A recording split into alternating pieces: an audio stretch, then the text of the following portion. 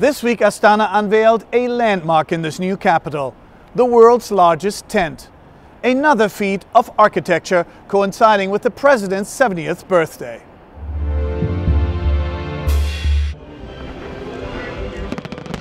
When Italian tenor Andrea Bocelli sings for one night in front of 9 heads of state from Russia to the United Arab Emirates, it's got to be a special occasion.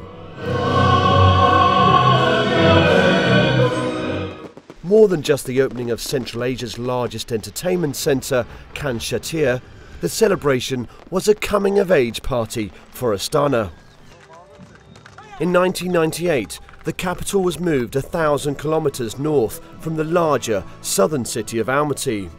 This was the idea of my President Nazarbayev, to build up a new capital as a symbol of independence of our country, as a symbol of the future growth.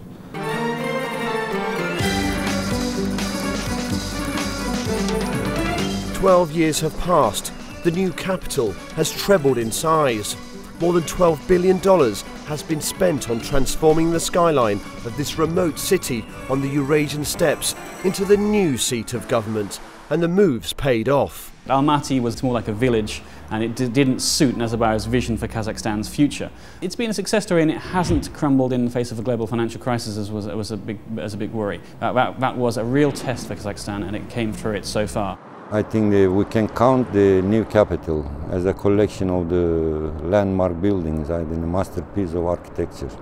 All those buildings makes the Astana, is an open museum of architectural masterpieces.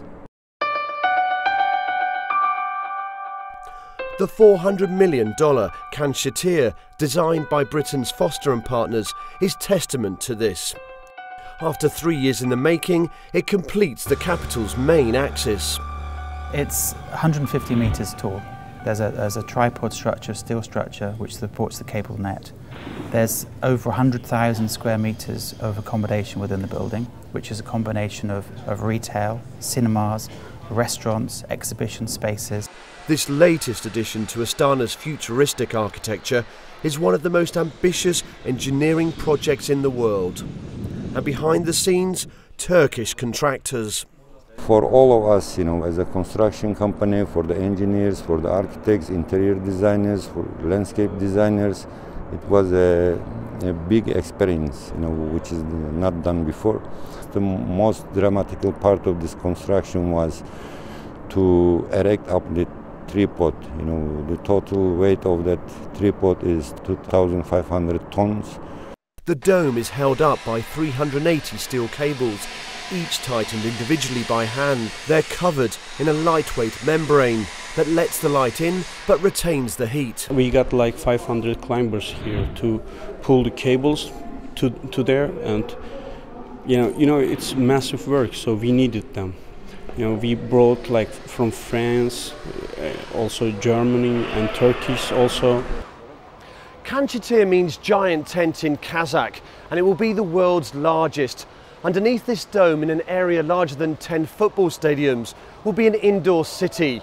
Here they're trying to recreate summer, so that when temperatures dip below minus 30 degrees Celsius in winter, people will still be able to enjoy themselves. It even houses an indoor beach with heated sand from the Maldives. Not bad for the world's second coldest capital. I think to try and deal with the extremes of temperature, the incredible heat, the incredible cold winters, that is a challenge. They managed to find a way to use their experience, their technologies from Turkey, but also using specialists from Bureau Happold from London and specialist subcontractors from Germany to pull it all together to finish a remarkable building in a place which is actually incredibly difficult to work in, a very extreme climate, and to combine all those challenges together and to be able to deliver and build an extraordinary building is an amazing achievement. One that the Kazakhs hope will put their capital on the world stage.